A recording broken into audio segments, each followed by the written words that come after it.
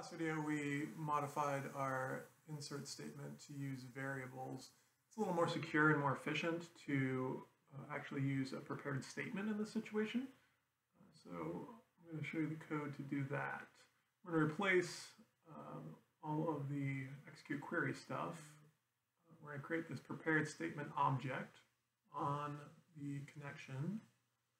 And basically, you're going to use the field names or the column names from the table, and then for the values, you're going to put question marks.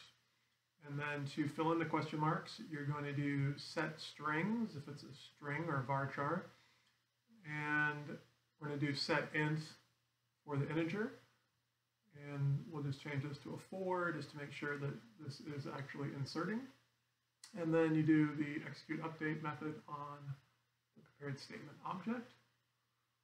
Run this, it should say attempting insert and insert successful, which it did. And if I look at my table, I should see my